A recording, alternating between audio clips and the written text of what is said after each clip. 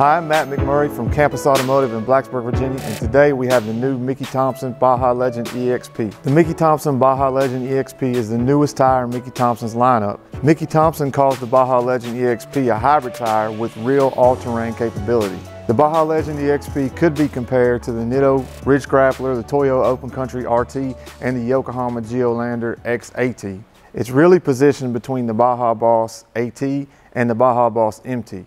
The best applications for the Baja Legend EXP would be a Ford F-150 Raptor, Ram 2500 HD, Ford F-250, Jeep Wrangler, Ford Bronco, or anything else with a lift kit that would benefit from a tire like this. So if we look at the tread pattern, we can see that this center rib section is packed pretty tightly for a hybrid tire. There's not a lot of space in comparative to some other hybrid tires in these grooves, but each one of these tread blocks has all kinds of biting edges, and it has some chamfered edges right here to reduce that noise like we talked about earlier. We'll also notice that there is siping in each one of these tread blocks, but I would have liked to see more siping because I don't know if this is going to be adequate as the tire ages for that winter weather traction. Probably one of the reasons why it's not 3-peak mountain snowflake rated and some of its competition is.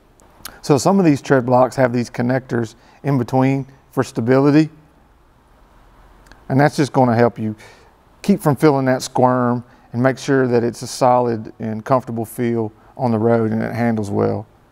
In between these outer tread blocks, you'll see you got some stone ejectors here, and you got a tapered section and a couple in these alternating tread blocks. As the tire ages, it kind of changes the shape of this block, and so you can still have some traction even as the tire ages. But it's pretty plain tread. There's not much to it. It does look good, typical of Mickey Thompson. Now Mickey Thompson is owned by Cooper, which is now owned by Goodyear, so we might see some of these lines change just a little bit. The grooves between the outer tread blocks and the inner rib, they're pretty big, so you can pretty much fit the Sharpie in one of these grooves. And then on the outer tread blocks, it's the same. Very large voids in between the tread blocks, and that's what gives you all that traction, and it splits the difference between an all-terrain tire and a mud terrain tire. So you'll notice that these outer tread blocks are scalloped in an alternating pattern. What that's going to do is give us good traction off-road, but also reduce the noise. So as we move down on the sidewall, we see these side biters here. Nothing special, pretty good looking design. Not as aggressive as some of the other tires in this category. So it's going to give you more traction off-road when aired down, especially in sand and in mud.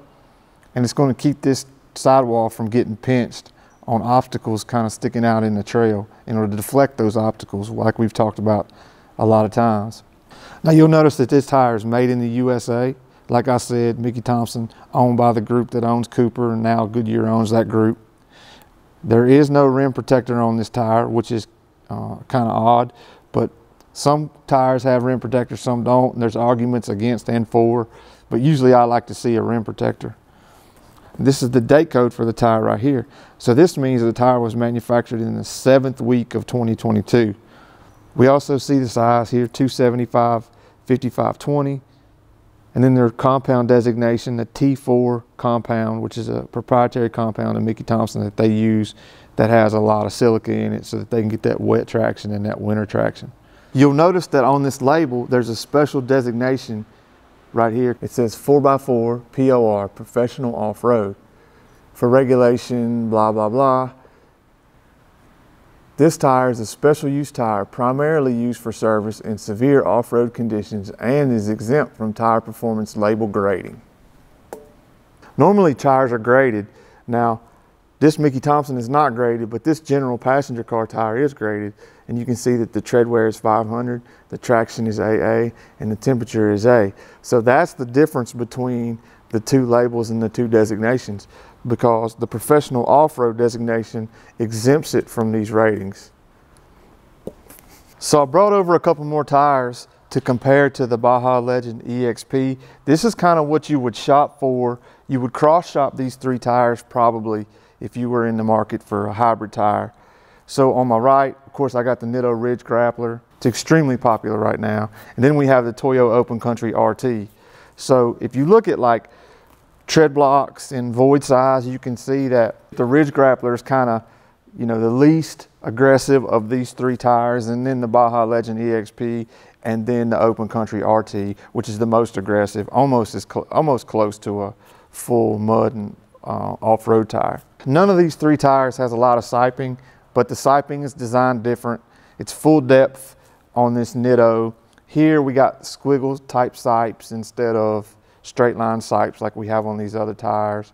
So, you know, it's kind of the same thing. You would probably see more Mickey Thompson Baja Legend EXPs on lifted Jeeps and lifted Ford Broncos, and you'd probably see more Toyo Open Country RTs on 3/4 ton and 1 ton single rear wheel trucks with lift kits on them. And then the Nitto Ridge Grappler kind of splits the difference.